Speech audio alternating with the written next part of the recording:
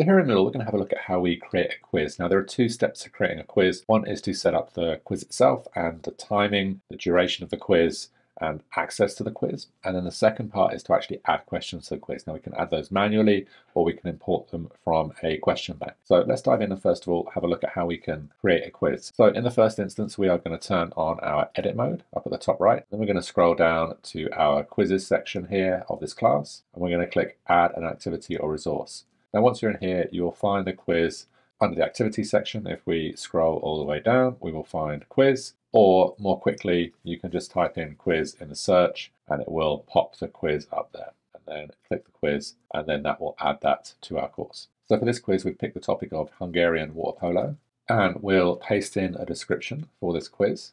Now, this can be displayed on the quiz page, or we can display it on the course page as well. We'll leave this as is. And then the really important bit here is the timing of the quiz. So here we can enable when the quiz will open and when the quiz will close, and then also the time limit in minutes or hours. So we're going to enable this. We'll have this quiz start in March, and it's going to be available from 9 a.m. until 11 a.m. And then we're going to set a time limit to 1 hour. And essentially what that means is that if somebody starts the quiz at 9, they'll have exactly 1 hour to take that quiz, but they can also start it at 9:15, 9:20, and they'll still get that 1 hour to take the quiz. There'll be a timer that pops up and counts down once the quiz has actually started. And then we're going to leave this option for all open attempts to submit automatically. That means that if a student walks away from the quiz, then the quiz will be submitted automatically once they've walked away from it. We'll drop down this menu, and we have in our grade categories the exams and quizzes category, so we'll set that. If you don't know how to set up categories, then there is a video on how to do that, and we can move things around our categories. So if you have to leave your quiz as uncategorized in the first instance, then we can always create those categories later on, so it shouldn't stop you from making the quiz. We will leave the grade to pass empty, and we'll leave the number of attempts at 1. So if this was a learning quiz, then we may have a limited number of attempts at it, so students could do it and keep redoing it until they reached a certain mark threshold. We'll scroll down, we have some options for the layout, and we can set how many questions we can have on each page. So here we're going to have a page for every question. We have some more options here as well, and we have this free navigation option, and that essentially means that students can move forwards and backwards through the quiz, so they can quickly scan through all the questions and then come back to the start if they would like to kind of review or recover particular questions before their time has completed. Then we have some options for the question behavior, so we can shuffle within the questions. We will leave that turned on, and then we have some options for how the questions behave, so whether there's deferred feedback or immediate feedback. We'll leave these as their default setting, so deferred feedback. And then under the review options, this is a really important piece. So here you can see at the moment the quiz is set to show the marks immediately after the attempt is completed, and also students can come back and review the marks later when the quiz is still open, so within that 2-hour time period that we set, and then also after the quiz is closed. You may want to turn these off so that students can only see their marks after the quiz is closed. That means once the quiz is closed for everyone, then they'll be able to see their marks. If you want a little bit of more control so that you release the marks when you're ready, you can also uncheck this as well, and then you can come back in and release the marks at a later point in time.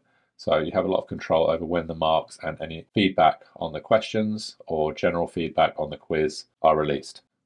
We scroll down a little more. We have some options for the appearance. We're going to leave these as is. You can see we have the option here for live announcements. So you can actually make announcements while the quiz is happening. And so you can enable live announcements, and then you can actually send messages to students as they're taking the quiz. We will skip over the Safe Exam browser. I would recommend using Respondus Lockdown Browser, which is a separate setup. So you set up your quiz, and then you'll go to the Respondus Lockdown Browser dashboard to actually set that up. And then we have some extra restrictions on attempts, so you can have things like a password or a specific network address for the quiz. So for instance, if you want to have students in class to take the quiz, then you can have a password that you reveal to students who are actually sitting in the class when they take the quiz. We have some options for the overall feedback. So this would be grade threshold. So essentially between 100 and 50, you would have feedback saying, well done, you've passed the quiz, for instance. And then between 0 and 50, you may have a note saying, please come and chat to me. You might need to redo the quiz, depending on how you have things set up in your syllabus. So you can leave that general feedback, not feedback on specific questions, but feedback on the overall quiz. And then we'll skip over common module settings. With restrict access, it's not often that you actually need to set that, because timing the quiz we manage for the most part with this open the quiz and close the quiz timing.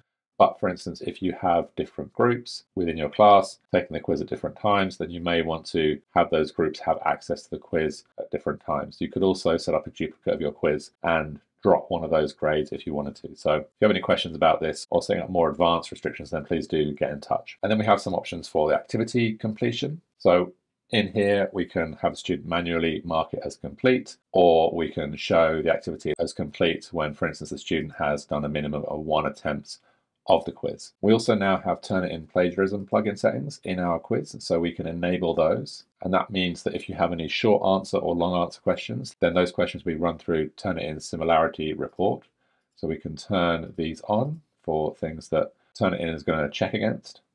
And if you have any questions about some of the more advanced settings here, then again, please do get in touch. So here we'll hit save and display.